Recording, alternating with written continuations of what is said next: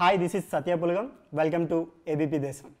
ఈ నెల 10వ తారీఖున డిస్నీ ప్లస్ హాట్స్టార్లో మా ఊరి పొలిమేర అనే ఒక సినిమా రిలీజ్ అయింది. మంచి థ్రిల్లర్ సినిమా. ఎప్పుడు మనల్ని నవ్వించే సత్యం రాజేష్ గారు ఒక డిఫరెంట్ రోల్లో కనిపించారు. అలాగే ఇంతకుముందు మోడ్రన్గా కనిపించిన కామాక్షి భాస్కర్లా ఇందులో ఒక పల్లెటూరి గృహిణి పాత్రలో కనిపించారు. హాయ్ రాజేష్ గారు. హాయ్ కామాక్షి గారు. అండ్ రెస్పాన్స్ ఎలా ఉంది మూవీకి? మీరు చెప్పాలి. నాకు నచ్చింది, ఎందుకంటే మాకు చాలా బాగా నచ్చింది, రెస్పాన్స్ చాలా బాగుంది, అందరూ బాగుంది. మీరే రెస్పాన్స్ చెప్పాలి ఎలా ఉందని. మీరే ఇప్పుడు మా ఆడియన్. చెప్తాను డెఫినెట్గా. అండ్ నాకు నచ్చింది. It's a good thriller. And టైటిల్కి వస్తే మా ఊరి పొలిమేర. అండ్ పొలిమేర అంటే మీకు గుర్తొచ్చేదండి? చెప్పండి. పొలిమేర అంటే నాకు గుర్తొచ్చేది శ్మశానమే. పొలిమేరలో జనరల్గా శ్మశానాలే ఉంటాయి, సో నాకైతే గుర్తొచ్చేది శ్మశానం. మీకేం గుర్తొస్తుంది? పొలిమేర అంటే బేసిక్గా ఊరి చివర. ఐ థింక్ అందుకే యాప్ట్గా పెట్టుకున్నారు. స్టోరీ అంతా మనకి శ్మశానంలోనే మెయిన్ స్టోరీ అంతా ఉంటుంది కాబట్టి మా ఊరి పొలిమేర అని కరెక్ట్గా పెట్టుకున్నారు. ఒక మర్డర్ చుట్టూ తిరిగి ఒక మిస్టరీ, ఒక మర్డర్ మిస్టరీ, ఒకటి కాదు 4-5 మర్డర్ మిస్టరీ. అండ్ ఇందులో బ్లాక్ మ్యాజిక్ చేతబడుల గురించి కూడా ఉంది. కామాక్షి, మీరు ఒక డాక్టర్, MBBS చేశారు and practice. As a doctor మీరు ఇవి నమ్ముతారా? యాజ్ ఎ డాక్టర్గానే కాదు, యాజ్ కామాక్షి నేను నమ్మను ఇవన్నీ. నమ్మను. యాక్చువల్లీ బిలీఫ్స్ గురించి మాట్లాడుకోవడం పెద్ద వేస్ట్ ఆఫ్ టైం అని నా feeling. Because beliefs and facts are 2 different things. మనం ఏం నమ్మినా నమ్మకపోయినా నిజాలు మారవు. సో నమ్మకాలకి నిజాలకి చాలా తేడా ఉంది. అండ్ మీరు చేతబడులు ఇవి అంటే నమ్ముతానండి. నేను ఎందుకు నమ్ముతానంటే, మనం దేవుడిని నమ్మినప్పుడు ఆబ్వియస్లీ ఇది కూడా నమ్మాలి, దెయ్యాలు కూడా నమ్మాలి. ఉంటే కానీ మన ప్రపంచం కాదు, వాళ్ళు వేరే సెక్టర్, వాళ్ళు వేరే ప్రపంచం, వాళ్ళు వేరే జీవితం, వాళ్ళు అంటే మన ఉంటారు, వాళ్ళు ఉంటారు. అండ్ ఈ క్యారెక్టర్ గురించి, మీ క్యారెక్టర్ గురించి చెప్పినప్పుడు కానీ, ఈ కథ చెప్పినప్పుడు కానీ మీ రియాక్షన్? ఎందుకంటే ఇందులో డిఫరెంట్ రోల్, ఒక ఆటో డ్రైవర్ అండ్ ఒక ట్విస్ట్ రివీల్ చేయకూడదు కాబట్టి క్యారెక్టర్ చెప్పట్లేదు. అండ్ తర్వాత ఒక టర్న్ ఉంటుంది మీ క్యారెక్టర్లో. డైరెక్టర్ అనిల్ వచ్చి చెప్పినప్పుడు ఫస్ట్ మీకు ఏమనిపించింది? అనిల్ నేను వెరీ గుడ్ ఫ్రెండ్స్ ముందు నుంచి. అనిల్ నేను మంచి ఫ్రెండ్స్ ఫస్ట్ నుంచి. అనిల్ ఏ కథ చేస్తున్నా డిస్కస్ చేస్తుంటాడు. ఎక్కడున్నారు భయ, ఎక్కడున్నారు కలుద్దాం అని చెప్పి నాకు ఆఫీస్ ఉన్నారు కూర్చొని ముట్నే మాడుకుంటాను. పిచ్చా పట్టుకు వచ్చి 10 o'clock కలిసి 2-3 వరకు లంచ్ చేసి అలా అప్పుడప్పుడు కలిసి మాడుకుంటాం. ఈ సినిమా స్టార్ట్ అవ్వక 1 year ముందే 6 months ముందు లైన్ చెప్పాడు చిన్నగా, ఇలా ఉంటుంది కథ అని. భలే ఉంది బ్రదర్, అది రిపోయింది లైన్, సూపర్, దీని మీద డెవలప్ చేసుకో అని చెప్తే అయిపోయిన తర్వాత మళ్ళీ అనిల్ టచ్లో లేడు కొంతకాలం. సడన్గా ఒకరోజు ఆఫీస్ తీసేసి ప్రొడ్యూసర్ అందరూ ఓకే అయిపోయి ఆఫీస్ తీసిన తర్వాత రోజు కలవాలి అంటే కలుద్దాం, రేపు వెళ్దాం, సాయంకాలం కలుద్దాం అంటుంటా కదా. అంటే ఇప్పుడు జనరల్గా లేదు భయ, మన మూవీ ఎక్కిపోతుంది, మాట్లాడాలంటే అవునా రాని కలిసి మాట్లాడిన తర్వాత ఇది మొత్తం చెప్పాడు. అప్పుడు కథ క్లియర్ చెప్పాడు. అది తిరిగిపోయింది భయ అంటే మనం ఈ నెక్స్ట్ మంత్ వెళ్ళిపోతున్న సినిమాగా చెప్పాడు. ఇంకా అప్పుడు చాలా ఈ గేమ్ సమ్ టైం మీసం గడ్డం పెరగాలి బాగా, నాకు అలా రగ్గడగా కావాలి అని చెప్పినప్పుడు I'm very excited. I mean అవకాశం ఒక డిఫరెంట్ క్యారెక్టర్లు ఎప్పుడు వస్తాయి మనకి, ఎప్పుడు అంత మటుకి ఒక చిన్న టర్న్, సినిమా సస్పెన్స్, ఒక ఇన్నోసెంట్లా కనిపించాలి, ఒక చిన్న రగ్గడగా ఉండాలి, ఆటో డ్రైవర్లా, ఇలా న్యాచురల్గా క్యారెక్టర్లు చాలా తక్కువ సార్లు వస్తాయి కదా మనకి. పర్ఫామ్ చేయడానికి ఛాన్సెస్ చాలా తక్కువ సార్లు వస్తాయి మనకి. సో నేను చాలా ఎక్సైట్ అయ్యాను, చాలా ఎంజాయ్ చేశాను. అండ్ కామాక్షి, మీరు ఇంతకుముందు మోడర్న్ రోల్స్లో కనిపించారు బిఫోర్ వెబ్ సిరీస్ కానీ, baker and the beauty and ప్రియురాలు. ఇందులో కంప్లీట్ ఒక village women character, women plus married women. And బాబుకి తల్లి, ఈ అమ్మాయి పిల్ల, మళ్ళీ ఈ పిల్లకి పిల్లోడు. ఫస్ట్ రోల్ చెప్పినప్పుడు మిమ్మల్ని మీరు ఇమాజిన్ చేసుకున్నారా ఎలా ఉంటాను? I did. నేను ఏజ్కి చాలా చిన్నదాన్ని, but my mind is of 40 years వాళ్ళ ఏజ్ లాగా ఉంటుంది. You know it very well. Behave చేయాలి, మెయిన్ బిహేవ్ చాలా important. So you know it very well because you interviewed me earlier. So not only my character, నేను ఒక story విన్నప్పుడు నేను overall స్టోరీలా వింటాను. ఆ స్టోరీలో నేను కూడా ఒక పార్ట్ అయితే బాగుంటుంది అనిపిస్తేనే నేను యాక్ట్ చేస్తాను. నాది ఎందుకు ఇంతే ఉంది, నాది ఇంత చేయండి, అదంతా that is not how I perceive cinema. So when sir told me the story, I liked the layers he added. మనం ఫస్ట్ నుంచి ఇప్పుడు ట్విస్ట్ గురించి అందరు మాట్లాడుకుంటున్నారు, వీఆర్ హ్యాపీ అబౌట్ ఇట్. మీరు ఫస్ట్ నుంచి లాస్ట్ వరకు మూవీ చూడండి, చెప్పకనే చాలా సోషల్ ఇష్యూస్ని ఆయన టచ్ చేసుకుంటా వెళ్ళారు. Women caste issue, women in treatment గురించి, బిలీఫ్ సిస్టమ్ అనేది దాని మీద వెళ్తుంది.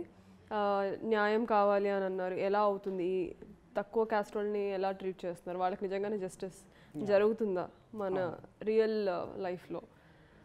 సో ఇలా ఆయన చాలా సోషల్ ఇష్యూస్ని టచ్ చేసుకుంటూనే వెళ్ళారు. మనం ఒక్కదాని గురించి మాట్లాడుతున్నాం కానీ బికాస్ ట్విస్ట్ అందరికీ మైండ్ బ్లాంక్ అయ్యేలాగా ట్విస్ట్ల మీద ట్విస్ట్లు వచ్చేసరికి ఇది అంతగా ఎవరు గుర్తించట్లేదు. But also he screen play the way యాక్టర్స్తోనే కాకుండా ఆయన యూస్ చేస్తున్న ఏమంటారు ఆర్ట్ ప్రాపర్టీస్తో కూడా ఆయన స్టోరీ చెప్తారు. ఇప్పుడు రవివర్మ క్యారెక్టర్ చనిపోయినప్పుడు కూడా ఆటో మీద ఉంటుంది, speed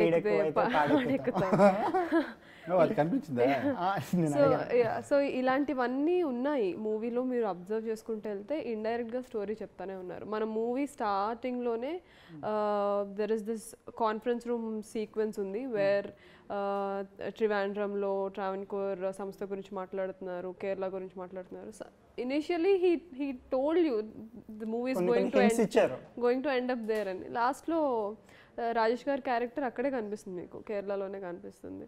so the way he screen play నాకు అది చాలా నచ్చుతుంది. This is called like Mizan scene వే, మీరేం చెప్పకుండానే ఒక ఫ్రేమ్లోనే మీరు మూవీని మొత్తం చెప్పగలుగుతారు. సో అలాంటివి కానీ నాకు ఆయన స్టోరీ నెరేట్ చేసినప్పటి నుంచి I wanted to be part of this film. But sir audition తీసుకొని when he got convince then only he took me into the character. It didn't come easy. So మీకేమనిపించింది Kamakshi గారిని తీసుకున్నప్పుడు? మీ పేరు కింద first before the shoot start అయ్యే ముందు meet అయ్యారా? ఆఫీస్కి వెళ్ళినప్పుడు మాకు ఏంటది ఏం క్లాసెస్ అంటారు దాన్ని, వర్క్షాప్ అంటే నాకు భాష రాదు కదా, భాష మీద ప్రాక్టీస్ చేసి ఇద్దరు ఆర్టిస్ట్ ప్రాక్టీస్ చేయాలన్నప్పుడు ఈ అమ్మాయి సీరియస్గా ల్యాప్టాప్ ఓపెన్ చేసి ప్రాక్టీస్ చేస్తుంది. ఎవరు ఈ అమ్మాయి అని అడగలేను కదా, జస్ట్ ఎవరో అమ్మాయి ఉన్నారు, ఎవరు అమ్మాయి అంటే బాగోదు కదా అని చెప్పి చూసాను. ఒక అరగంట తర్వాత వర్క్షాప్లో వచ్చింది, ఈ అమ్మాయి వచ్చింది. ఈ అమ్మాయి మీ పేరు అన్నాడు. ఈ అమ్మాయి చాలా మోడర్న్గా ఉంది అప్పుడు. అది తిని చెప్పింది పల్లెటూరు క్యారెక్టర్ కదా, అంటే లుక్స్ వైజ్ కూడా ఈ అమ్మాయి ఎలా సూట్ అవుతుంది అనుకున్నాను అప్పుడు నేను. షూటింగ్కి వెళ్ళిన తర్వాత ఒక్కలు చూపించింది ఇంకా పర్ఫార్మెన్స్ తోటి, ఆ చీర కట్టతోటి, ఆ బాడీ లాంగ్వేజ్ బిహేవియర్ తోటి అసలు వండర్ఫుల్ అసలు సీరియస్లీ. అండ్ ఇందులో మీ క్యారెక్టర్ వైజ్ మీరు కొన్ని సీన్స్లో న్యూడ్గా కూడా కనిపించారు.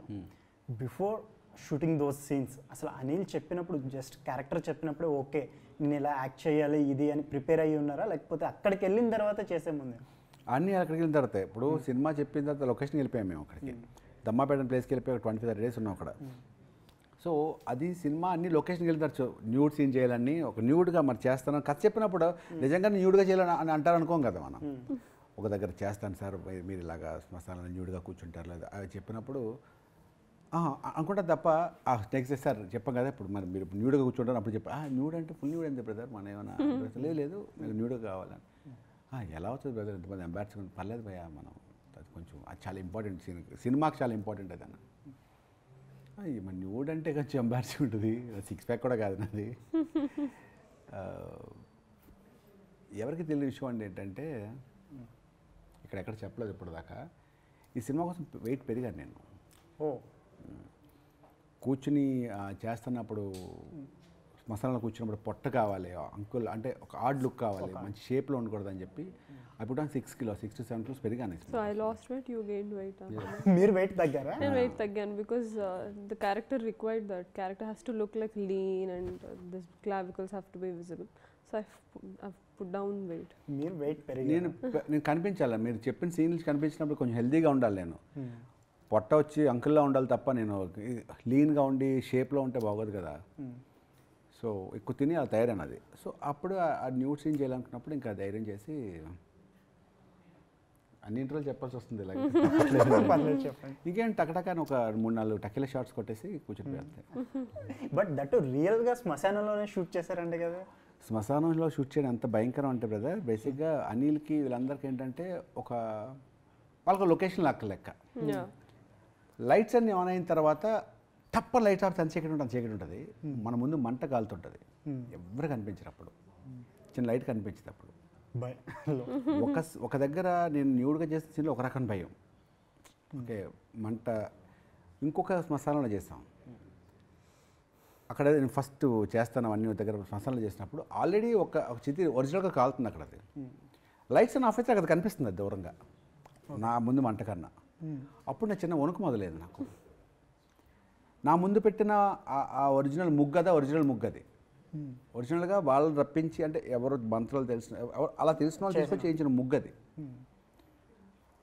రక్తంలో కప్ప కొట్టుకుంటుంటుంది అది, ఒక పేగు, ఒక బొమ్మ తయారు చేసి పెట్టడం, ఇదంతా న్యాచురల్గా చేస్తున్నట్టే ఫీల్ అయ్యాను. నాకు చిన్న భయం స్టార్ట్ చేస్తూ చేస్తూ అంటే ఎవరు లెక్చరర్ బొమ్మను నేనే తయారు చేశాను. తెలుసు ఆ చేసి అక్కడ కూర్చోడం. అప్పటికి నేను డైరెక్షన్ డిపార్ట్మెంట్ లోకి వచ్చేసాను ఆ మూవీకి. Then that is when I కప్పని తీసుకొచ్చాను. కప్పని తీసుకొచ్చి కోసి మధ్యలోకి అది సగం అది కొట్టుకుంటుంది. అది దాని చేతితో అక్కడ పెట్టాలి అవన్నీ. అది ఎంత అంటే మనకి తెలియదు కదా. అప్పుడు రోజు చికెన్ తిన్నా సరే చికెన్ కోసుకోవడానికి ఎంత భయంగా ఉంటుంది చూడడానికి. అది తను పెట్టాను. ఆ తర్వాత అంతా అయిన తర్వాత నాకు నిజంగా భయం వేస్తుంది, నాకు లేచిపోతాయేమోనండి. సో మంత్రాలు చదవమన్నారు అనిల్. భయ ఏ మంత్రాలు? ఆ మంత్రాలు ఉన్నాయి భయ ప్రాంప్టింగ్ చేస్తామని చెప్పారు. ఈ మంత్రాలు చదవను గురు, నేను నిజంగా ముగ్గు మంది కూర్చొని ఆ మంత్రాలు చదవను, లేచి వచ్చాను గారు హలో అన్నారు అనుకున్నాను.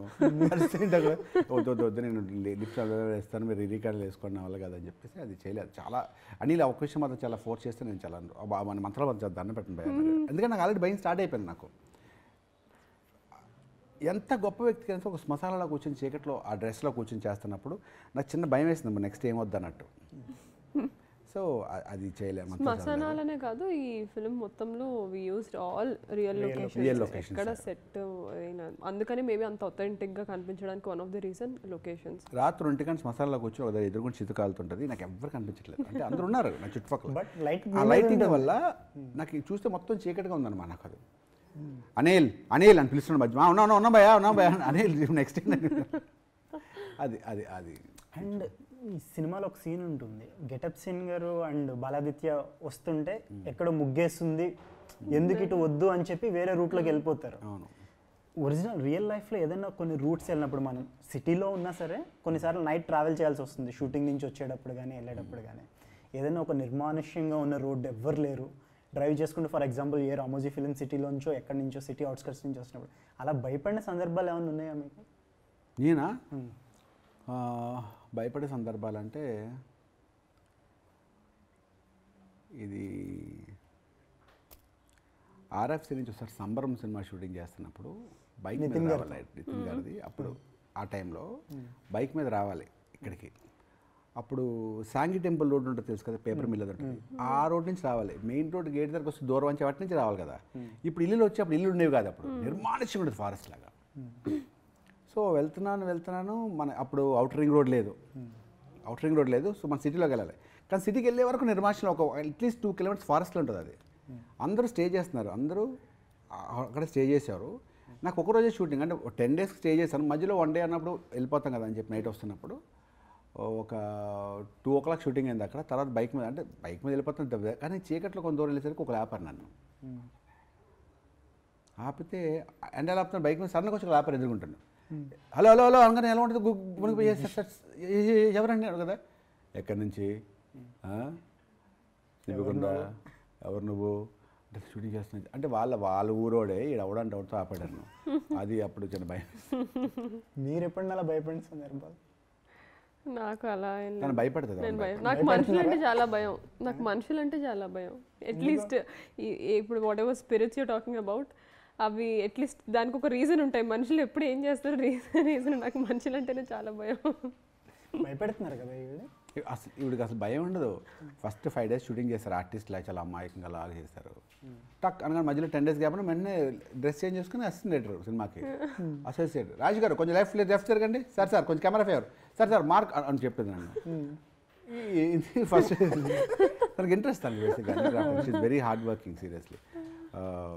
మిగతా వాళ్ళ ఆర్టిస్టులు కట్టనగా రిలాక్స్ అవుతారు, ఇవి రిలాక్స్ అవుతుంది. డైలాగ్స్ చూసుకుని తన బిహేవియర్ సాయంకాలం దాకా అలాగే ఉండదు టిల్ ప్యాకప్ వరకు. అండ్ ఈ సినిమా షూటింగ్ కూడా కోవిడ్ టైంలో అయిపోయి మనకి లాక్డౌన్ తీసేసిన తర్వాత షూట్ చేశారు. కానీ బట్ అప్పటికి చాలా కేసులు ఉన్నాయి. ఇంకా అక్టోబర్ వరకు చూసి అక్టోబర్లో స్టార్ట్ అయింది ఇది. అప్పటికి బాగా కేసులు ఉండేవి. అండ్ part 2 కూడా ఉందని చెప్పి డైరెక్టర్ మనకి హింట్ ఇచ్చారు. అండ్ part 2 స్టోరీ ఎప్పుడు వస్తుంది, అండ్ part 2 స్టోరీ మీరు ఎప్పుడు వింటారు? part 2 స్టోరీ అనేది బేసిక్గా నిజం చెప్పేస్తాను అనిల్, నా వల్ల కాదు. అనిల్ చెప్పేస్తాను, నా వల్ల కాదు part 2 గురించి. పార్ట్ 2 ఏంటంటే సినిమా తీస్తారు చాలా జెన్యున్గా. ఒక డైరెక్టర్ ఫస్ట్ సినిమా చేసిన స్ట్రగ్లింగ్ మీకు తెలుసు, అది రిలీజ్ అయ్యి పేరు రావాలి, హిట్ అవ్వాలి, చాలా మీ పెద్ద ప్రాసెస్ అది. ఒక సినిమా హిట్ అయ్యి డైరెక్టర్ పేరు రావడం చాలా గొప్ప విషయం అది. ఇప్పుడు అట్లీస్ట్ నేను 400 సినిమాలు చేశాను, ఈ సినిమాను నేను సినిమాలు చేసుకుంటుంటాను, కానీ డైరెక్టర్ ప్రాణం ఇది. సో దీన్ని చాలా జెన్యున్గా అటెంప్ట్ చేసి చాలా బాగుంది అనుకున్న తర్వాత పార్ట్ 2 ప్లాన్. ఇప్పుడు ఈ సినిమా మీరు ఇచ్చిన ఊపిరి హిట్ అయింది చూసారా, దాన్ని నవ్వు ఇప్పుడు part 2 everybody asking for it, నవ్వు ప్లాన్ చేస్తారు. ఇప్పుడు దాకా ప్లాన్ లేకుండా, అంటే దీని రిజల్ట్స్ బట్టి కదా పార్ట్ 2 వెళ్తాం. సో ఇప్పుడు ఉంటుంది పార్ట్ 2. బట్ ఈ స్టోరీ చెప్పేటప్పుడు ఈ ట్విస్ట్లు ఇవి మీరు ముందు ఎక్స్పెక్ట్ చేశారా? చేయలేదండి, 100% చేయలేదు. నాకు ఒక్కొక్క సీన్ 2 సార్లు చేయమన్నప్పుడు నాకు అర్థమయ్యేది కాదు. ఒక్కసారి సీరియస్లీ ఆటో ఎక్కిన దగ్గర 2 సార్లు లేరా ఎక్కడికి వెళ్ళాలి 2 సార్లు చేసినప్పుడు, లేదా చెప్పుంటే నాకు కథ తెలిసిపోయిన ఆర్టిఫిషియల్ యాక్ట్ చేశానేమో.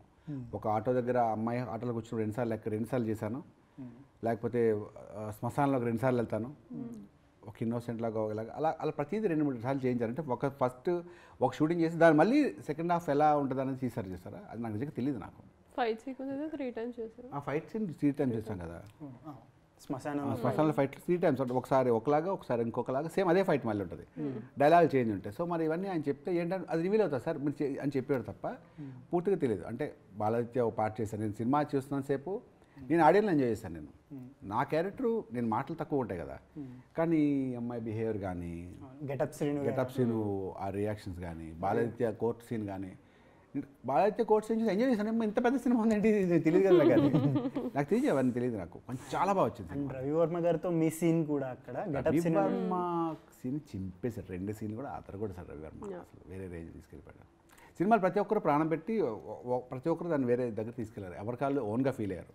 గెటప్ సీన్ కానీ రవివర్మ చిత్రం సీను ఆ 2-3 ఫైట్ సీన్ అసలు అని చూస్తే మీరు భలే చేస్తే అంటే తెలిసిన వ్యక్తులే బాగా చేస్తున్న ఫీలింగ్ అనిపించింది అనమాట. బాగుంది. అండ్ మీరు డైరెక్షన్ డిపార్ట్మెంట్లో చేశారు, దీనికి నెక్స్ట్ పార్ట్ 2 కోసం డైరెక్టర్తో ఏమైనా డిస్కస్ చేశారు? చేస్తున్నాను, చూద్దాం. అండ్ నాకు అందులో నేను మీరు చెప్పండి, డైరెక్షన్ డిపార్ట్మెంట్లో ఉండమంటారా లేకపోతే రెండు కంటిన్యూ కదా. మన ఆర్టిస్ట్ బేసికలీ చాలా మంచి ఆర్టిస్ట్, అమ్మాయిని చంపేకండి. సో అమ్మాయి ఆర్టిస్ట్గా చేస్తుంది ఫ్యూచర్లో, లెట్స్ సీ, అంతే కదా. కమింగ్ టు ఇయర్ ఎండ్ వచ్చేస్తుంది అప్పుడే, ఈ ఇయర్ మీకు ఎలా నడిచింది? అండ్ న్యూ ఇయర్ రిజల్యూషన్స్ తీసుకునే అలవాటు ఉందా బోత్ ఆఫ్ యూ? నేను తీసుకుంటాను, న్యూ ఇయర్ రిజల్యూషన్ తీసుకుంటాను. ఓకే, ఈ ఇయర్ తీసుకునే ఏమన్నా లాస్ట్ ఇయర్ అనుకుంటారు కదా, ఈ ఇయర్ ఎలా నడిచింది? లాస్ట్ 2 years కరోనా వెళ్ళిపోయిందిగా, లేకపోతే జీవితంలో ఈ 2 years ఈ రోజు బతికే చాలని బతికాము. ఈ రోజు ఉంటే చాలు, తలుపులు మూసేసుకుని రోజు చేతులు కడుక్కుని స్నానం చేసి ఫ్రెష్ అయ్యి ఈ రోజు బతికితే చాలు. కొంచెం ఫీవర్ వచ్చిందంటే ఏ ఫీవర్, ఫీవర్ లేదా, దగ్గు వచ్చిందమ్మో దగ్గు, ఆ బయట బతికేస్తాం కదా. ఇప్పుడు దాకా ఈ న్యూ ఇయర్ తీసుకుంటాం. But as an artist, both of you ఆర్టిస్ట్గా మీకు ఆవిడకి కూడా ఇయర్ ఫుల్ సక్సెస్, మంచి రోజులు వచ్చాయి, దృశ్యం 2 అండ్ మీకు బేకర్ అండ్ బ్యూటీ, ప్రియురాలు, మా ఊరి పొలిమేర. అండ్ నెక్స్ట్ ఇయర్ కూడా ఇలాగే సక్సెస్ఫుల్ ఫిల్మ్స్ అండ్ మూవీస్ చేయాలని wish you all the best. Thank you so much. Thank you so much.